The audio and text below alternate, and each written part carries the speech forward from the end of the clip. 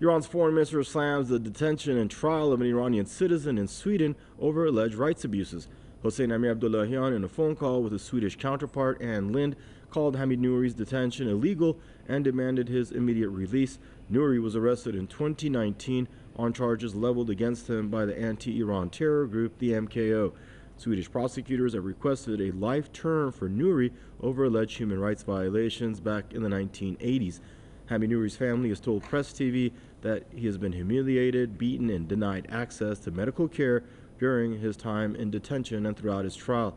MKO Group is responsible for a large number of deadly terror attacks against the Iranian people and officials over the last 4 decades.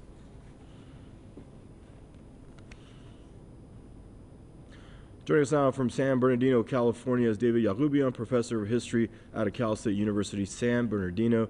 Hello, David. Hope you're safe and doing well out there in sunny Southern California. Your thoughts on this trial and its ramifications, David? It's always great to be with you, Daniel, and greetings to everyone at Press TV. This, Daniel, is just a classic show trial, and unfortunately, the Swedish judicial system has been effectively weaponized by the United States and the UK to serve the interests of American and British imperialism. And I don't think that it's any coincidence, even though the cases are unrelated, that within 10 days of the arrest of Hamid Nouri, the Swedish government announced the end of its bogus rape case against Julian Assange, its work in the interests of American and British imperialism done in regards to Julian Assange. And then, of course, in the context of what was going on in late 2019, that is, the maximum application of Trump administration maximum pressure, and the Trump administration turning to all sorts of illegal, underhanded, and cowardly dealings, such as within just a month and a half, then the cowardly assassination of General Soleimani and Abu Mahdi al-Mohandes in Baghdad. So it's a show trial. I mean, it's absurd. Even the origins of this case having come directly from the brain and office of the terrorist cult leader Maryam Rajavi in Tirana, serving the interests again of none other than the Mossad and the overall goals of British and American imperialism. And David, if you're part of the Iranian judiciary and you have to deal with terrorist attacks that have left over 17,000 Iranians dead, including a prime minister, including a president, among many other parliamentary figures, what are you supposed to do? How are you supposed to deal with a terrorist group on your soil? I believe that the way that nations deal with terrorist groups on their soil is by either rounding them up and executing them, or rounding them up and giving them life sentences and potential rehabilitation. What the Iranian government did in the 1980s in the wake of the 8-year Iran-Iraq war, in which Iranians faced chemical weapons provided to Saddam Hussein by the United States and its allies, just the idea that the Swedish government would step in now and use this concept of universal jurisdiction to ostensibly investigate war crimes, when obviously it would be leaving the very big fish out of its interests and investigation, the war criminals of the United States, of Great Britain, of France, of Israel.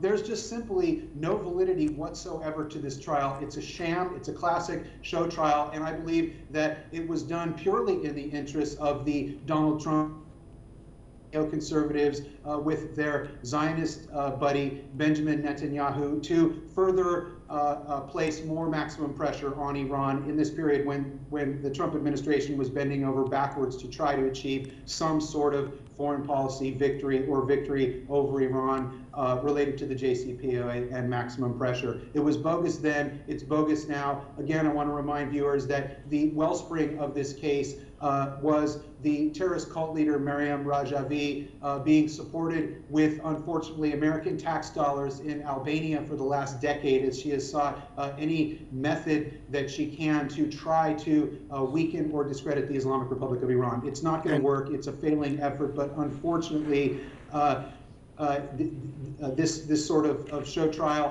which having been initiated is going to continue. And so I feel for Hamid Nouri and his family as the victims of this sort of despicable attempt to weaponize the Swedish judicial system. And David, before we let you go, why Stockholm? Why is Sweden even giving an ear to the MKO to even ignite this, to kick off this, initiate this trial, and or whoever else you actually alluded to maybe behind the curtains here?